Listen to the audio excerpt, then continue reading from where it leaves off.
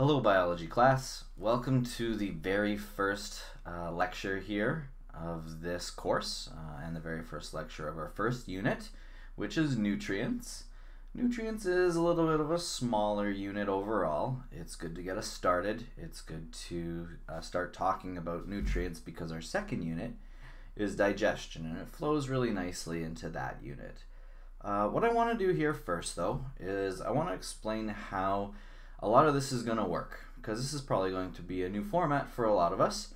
So just to go over some basic things that I want us all to do every single time we have a lesson.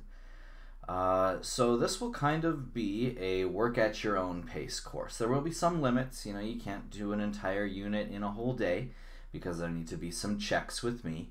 But you can work more quickly at this. You can work a little bit more slowly at this overall in particular units. It does all need to get done by the end of the semester though.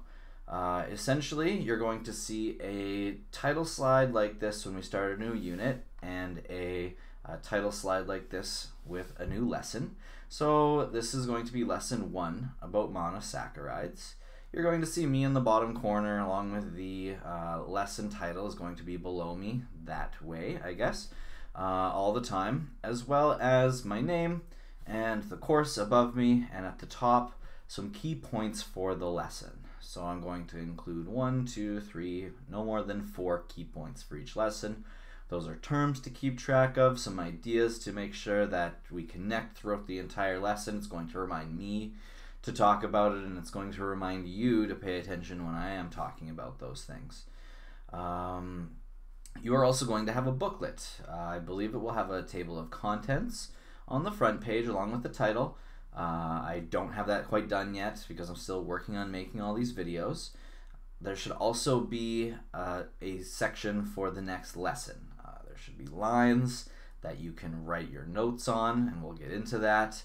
There should be diagrams. There will be the same diagrams that I show you and I refer to, so you can write all over those and make notes. You can draw arrows from what you write, all that good stuff. You can highlight, you can circle, and then there's going to be sections that I like to call your job, things that you should do.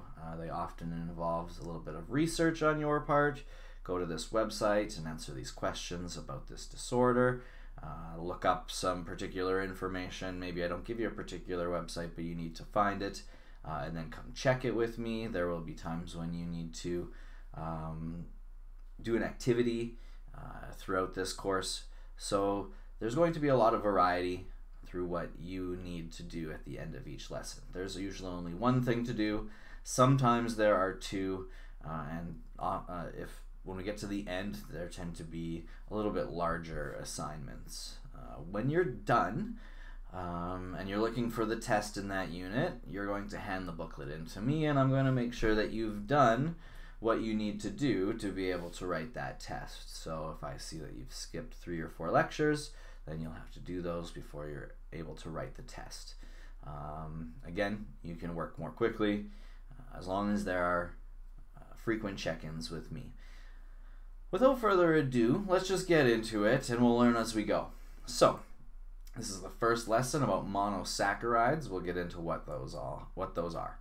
So we have nutrients. So I might pause it here and I might write down what is on the slide and then unpause it, and you can listen to me talk about it. Underline important things, bold important things, write extra things. You can also listen to me talk about it first and then pause it and write down what I have emphasized and what's important.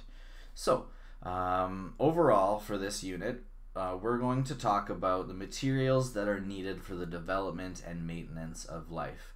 So nutrients are these materials. We're going to talk about 4 or 5 different things. So proteins, carbohydrates, lipids, vitamins and minerals, and water. Water is a constant that all living things need to survive.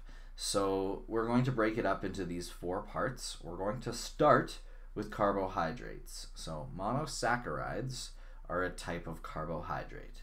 And we're going to differentiate between nutrients that can't be synthesized by our body that we need to eat. Those are essential nutrients. You've probably heard of those in many different commercials. for any different number of diets or foods. There's lots of essential nutrients. Those are foods that you need to eat, and they must be obtained from the environment. Other nutrients you can create within your own body from the building blocks that you've already ingested. So there's 4 different categories that we're going to talk about. Water is a constant through all of them, and we're going to start off with carbohydrates. So, won't let me click through with my mouse. There we go. So carbohydrates are the same as sugars. If you're eating a spoonful of sugar, you're eating a spoonful of carbs. The primary use for carbohydrates in our body is energy. So sugar is energy. You know that, if you drink an energy drink, it's full of sugar. You get an energy boost. Eventually you crash, but you get an energy boost at the time. So carbohydrates are composed of 3 elements, and you should be familiar with these from science: hydrogen, carbon, and oxygen. There are sometimes some other ones involved, but it is mainly those 3. And the simplest type of carbohydrate is known as a monosaccharide. So that is the title of our lesson, a monosaccharide. And it is a type of nutrients. Some examples of monosaccharide are glucose, which you might have heard of before. That is sugar. Fructose, which is kind of a hidden sugar, and galactose, which is a little bit less common. These are easily digested by the body, and any excess is quickly converted into fat. So if you have too much sugar in your diet, you're going to convert that into fat for storage. That is what our body is designed to do. It is designed to store carbohydrates so that we can use them later. If their primary use in the body is energy, if we store it, we can use it for energy later. So you'll notice that I mentioned glucose and fructose here. Those are a couple of our key points. Let's get into those. So this is what a glucose molecule looks like. It is made of carbons, that is the C's.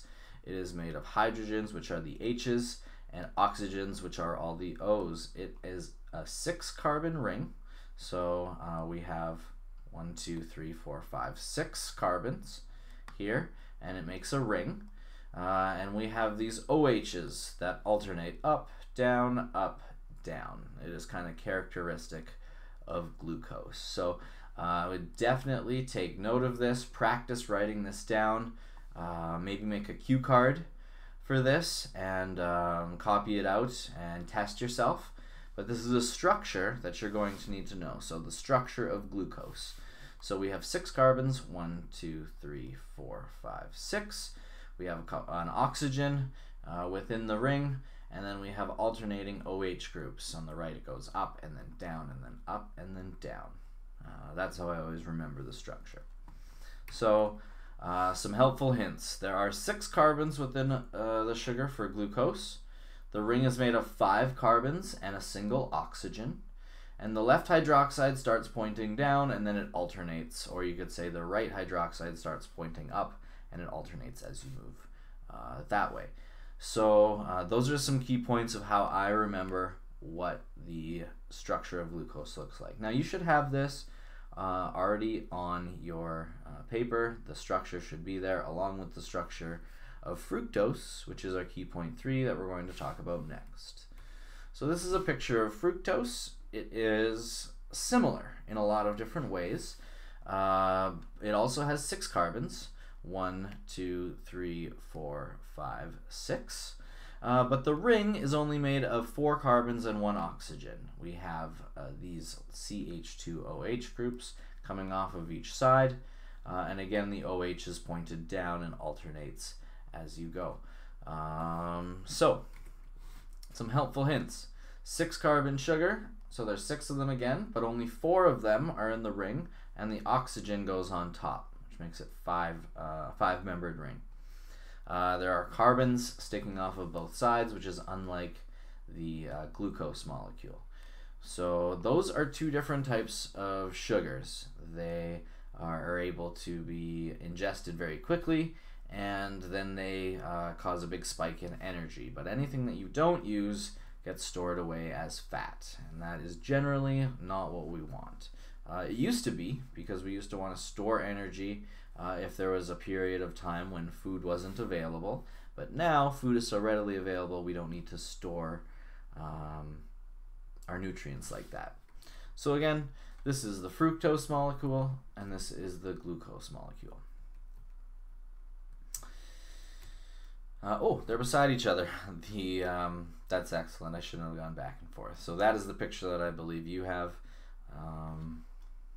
Make note. So monosaccharides. As you can see, monosaccharides make up all carbohydrates. So if you can imagine that if you have these stacked together, we would have a very long carbohydrate. The main source of monosaccharides are found in foods with high volumes of fructose and glucose. So that would be sugary drinks. Lots of fruits have lots of fructose in them. It is a necessary component for the body, but an excess of almost anything is never beneficial. And sugar can have very dire consequences, especially in terms of heart disease. We are learning more about that now. What I'd like you to do, so this is the your job portion, and it should be just on the next page of your notes. So it's at the bottom of the notes and onto the next page. I'd like you to visit the website that's at the bottom of the screen. It's also in your booklet. And summarize each section as best you can in your own words.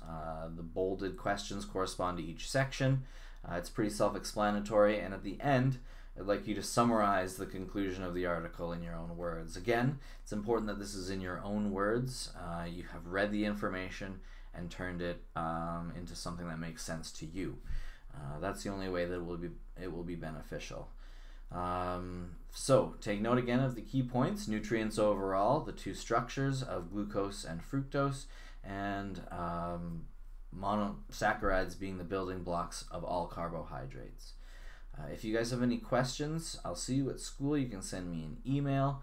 And I appreciate you guys watching and appreciate all the hard work that you're going to do over the course of this semester. Again, if you have questions, please let me know.